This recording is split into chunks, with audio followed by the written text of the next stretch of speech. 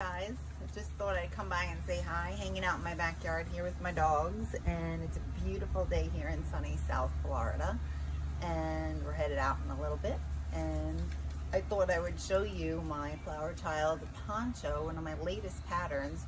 Super easy to make. I love the colors in this. I just think it's awesome.